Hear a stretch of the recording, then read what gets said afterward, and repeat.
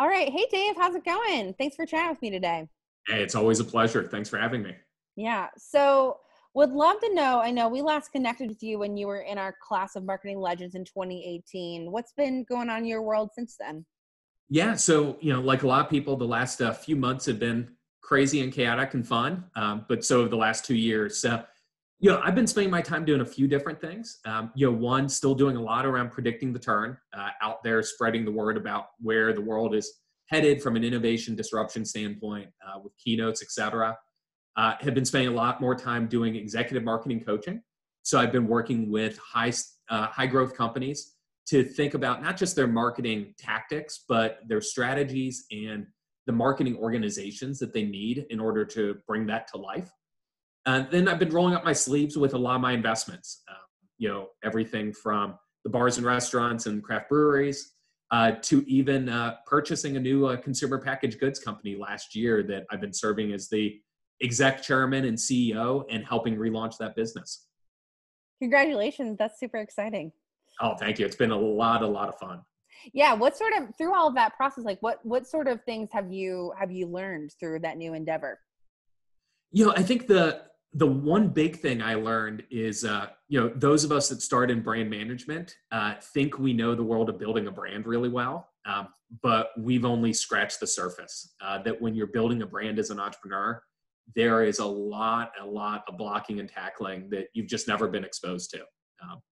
And what I mean from that is I've had to do everything from looking at UPC codes and how do you get GS1 to issue you one, to think about the fulfillment and logistical side of things and how do you get the products out there. Hmm. So it's been a ton of fun to get that rounded experience that building a brand is a lot more than just the marketing side that we grow up with. It's about all of the elements and frankly the fact that marketing becomes a touch point across all of those.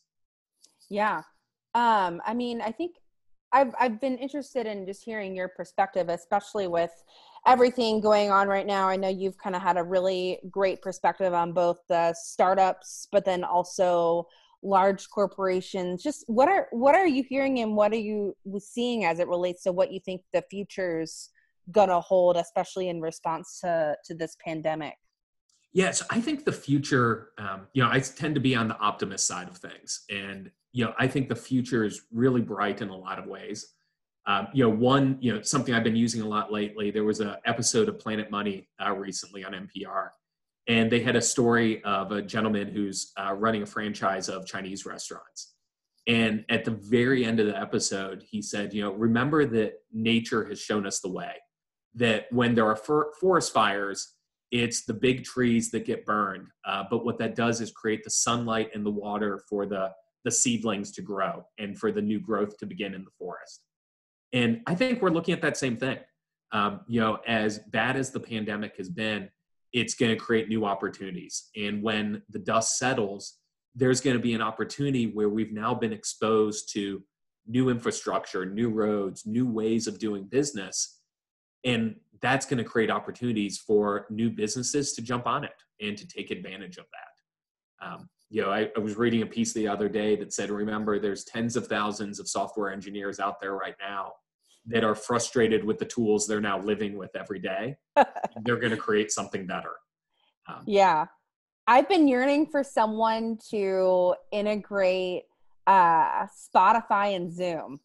Yeah, Like, I I love feel like it's one of those things where, it's that weird dead space in a Zoom when you're waiting for a meeting to get started that normally you'd have music going. And I'm like, come on, someone's got to build that integration or some way to kind of have that sort of experience. So yeah, hopefully some software engineer out there is already kind of figuring that out.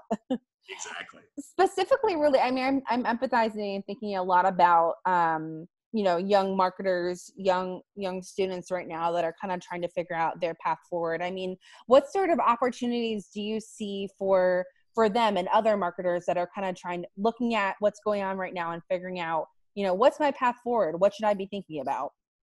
Yeah, I think now, more so than ever, it's about tangible skills. And where can you go and really dive into places that you can roll up your sleeves and learn these invaluable skills? I think the one thing that's being exposed, and it's exposed every time that there's a downturn or economic weakness, is if you're not a load-bearing wall, that's going to be a real problem from a career standpoint.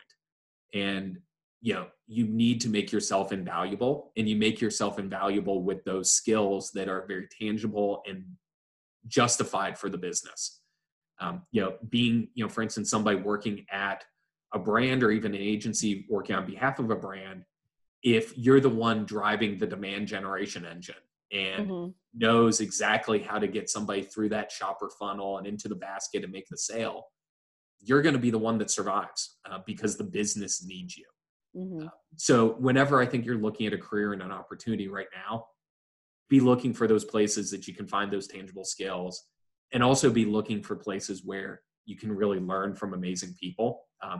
That's always valuable, but it's even more so in times like these. Yeah, I mean, I think something that we've been reflecting on a lot from an AMA perspective, and we just want to honor, is so many people are making pivots, especially as it relates to maybe skills they thought they should be building, like event planning, for example. And now they're like, maybe I should shift and even change how I'm thinking. And so we're actually announcing a new awards category called the best marketing pivot. So interested, tell me a little bit more about your own path, your own career. What sort of pivots and shifts have you made throughout your career that you've learned a lot from and you've grown from? Yeah, so I think there's a few things. So, one of the concepts I've been working on, and eventually it's going to be the concept for my second book, is this concept of continuous beta. And this idea that we always need to be constantly changing, evolving, and shifting. And I think the problem that we often run into is we think of pivots as being moments in times where we need to make a dramatic shift. And that's really tough to make a leap like that. What I think instead you need to be developing your career is, how are you constantly doing small little tests that are putting you 1 degree to 1 degree to 1 degree into the right direction. And when you look back, you've made a large pivot over that time, but it's actually been one that you've been doing in parallel. And so what I mean by that is, I'll look at my own experience that, when I was at Procter & Gamble back in the 2000s, I was a brand marketer. That was the world I was in, and I was doing digital and doing all of that. But one of the things I saw was that a lot of the digital world was being driven by venture capitalists and by startups. And I wanted to learn about that space. And it gave me the opportunity to do it while I was sitting at P&G by being the brand marketer, starting to interact with the Twitters and the Facebooks, et cetera. And that gave me an exposure to that world. And I could learn, well, when they talk about carry, what is that? Like, oh, that's a venture capital term, and here's what it means. And they talk about their seed round, like, what is that? And you start getting that exposure over the time, and it's almost like a long interview. And that sets the stage then that you can move into that thing next. One of the premises is, I think there's a real power in hobbies. And the things you do on your nights and weekends are the thing that can lead to that eventual pivot that you might want to make. Some of the best craft breweries in the world were started by the folks that were home brewing on the weekends, and then they could go launch that thing. So that's been a constant theme in my own life, is the stuff I was doing for fun on the side. That's what eventually led for me to make a shift into a new direction. But I wasn't just making a shift into a completely empty sky that I had no idea how it was going to go. I've been experimenting and learning and trying along the way. And that's what gave me the foundation to do it. Yeah, I know something that you've been diving into for over a year now has been the specific medium of podcasting. So just interested, I mean, I think a lot more B2B marketers are jumping into that space. I think a lot of companies are showing that's a huge opportunity, a great medium, I think, especially as we're going more digital. Can you share a little bit of what you've learned and kind of where the opportunities are for podcasting in the future?